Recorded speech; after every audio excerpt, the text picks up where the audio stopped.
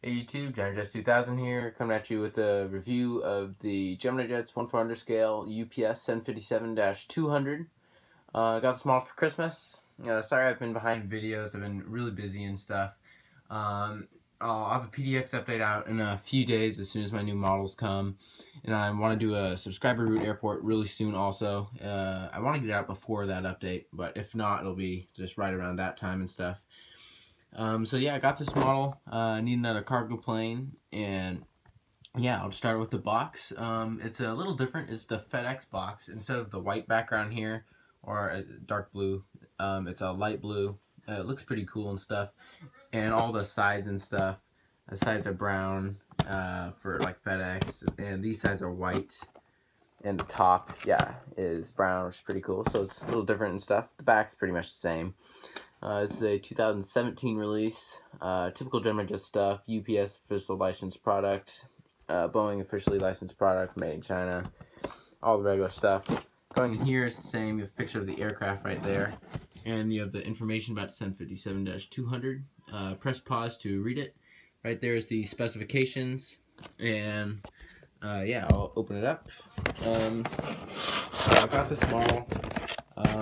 UPS has a lot of 757 routes. They have a good number of routes from Portland to 757.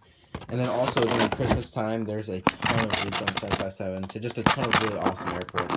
Probably like 10 different routes. Open this. And comment below which model review you want to see next. It'll be either one of those ones.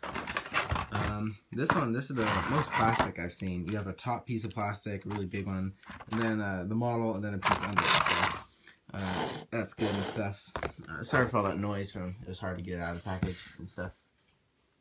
I did the 1,000 subscriber Q&A, so you can go watch that. If you want a subscriber route, comment below, and I'll just start out with my with the nose of the aircraft. You have the pitot tubes and the nose cone. You have the cockpit windows.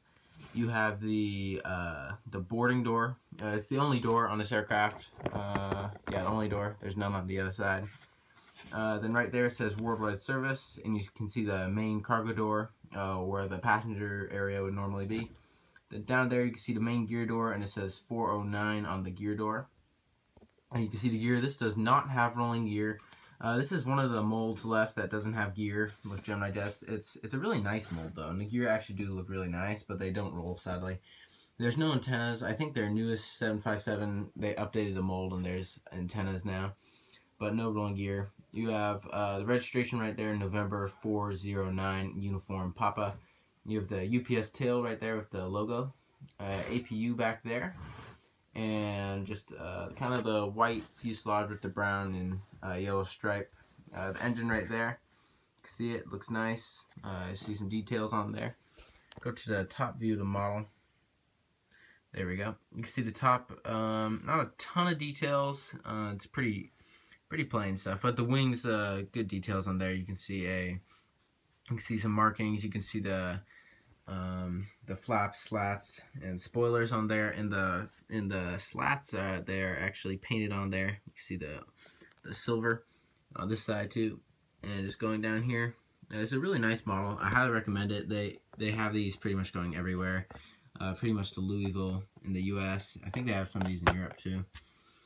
Going down, you can see the main gear doors right there in the front gear. You can see the cargo door on that side.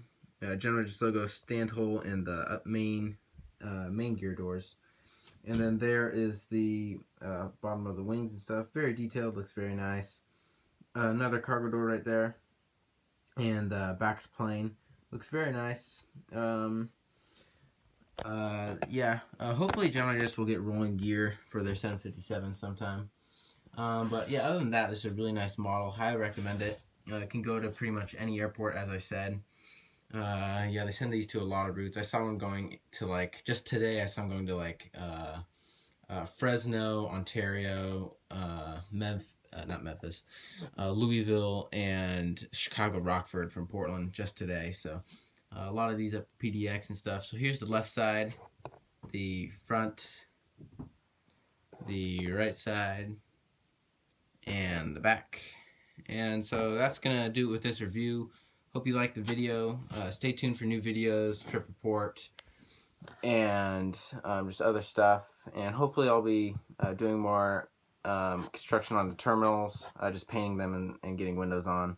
And so yeah, hope you liked the video. Don't forget to like, comment, subscribe. Go follow me on Instagram at Geminijets_2000. And thank you for watching.